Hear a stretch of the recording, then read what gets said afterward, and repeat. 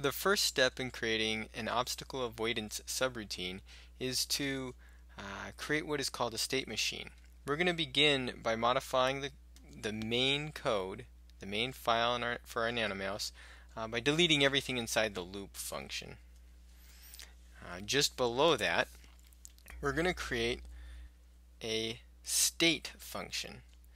And I'm going to create it instead of using the keyword void, as I have done in the past whenever I've created functions. I'm going to use byte, and that's because this function is actually going to return a value. When I call it, it's going to spit out a number. I'm going to call the function state, and the function is going to have a threshold variable.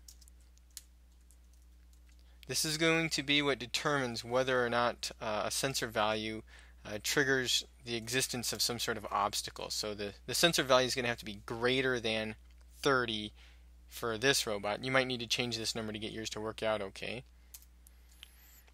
depending on the lighting in your room.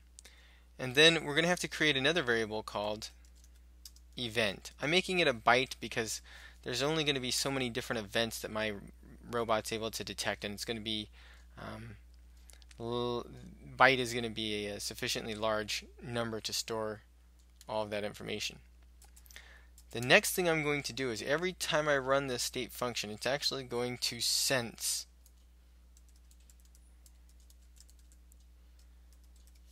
and then when it senses, it's going to use that information in a series of if statements. So if the front sensor is greater than the threshold, I want to store a value into event. I'm going to store a 1. If, well, I guess I should say sensors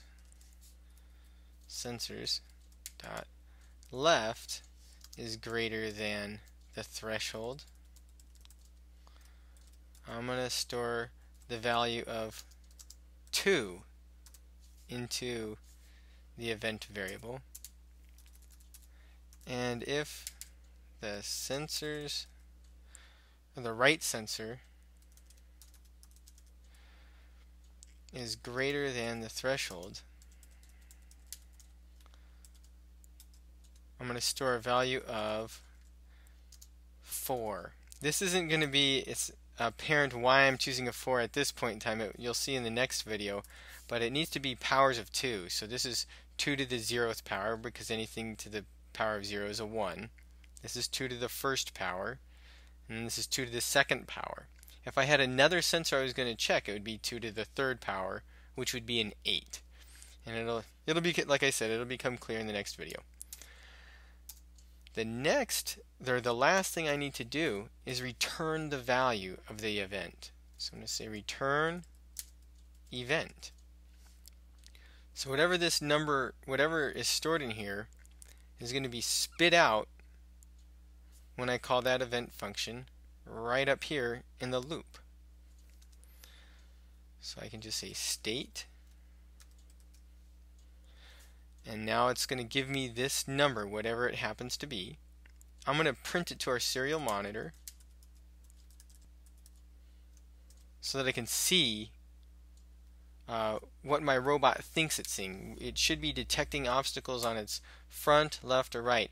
If it sees something in the front, it will give me a value of 1. If it sees something on the left, it'll give me a value of 2. And if it sees something on the right, it'll give me a value of 4. Before I demonstrate this code in action, we do need to make one minor change to our code, and that is we need to initialize the event variable to 0. So now you can see the state machine in action. When I put my hand in front of the mouse, it registers a 1. When I put it on the left hand side, it registers a 2. And when I put it on the right hand side, it registers a 4, just like we'd expect. The only drawback is this. If I put my hand in front and to the right, it registers a 4, because the last thing it checks is whether or not something is on the right hand side. If I put my hand in front and on the left, it registers a 2 again because the left comes after the front check. If I put it on both sides, or if I put it on both sides and in front, it still always it registers the last thing that is checked, which is the right sensor. So if my NanoMouse sees multiple objects, it cannot distinguish anything except that the last sensor has been triggered.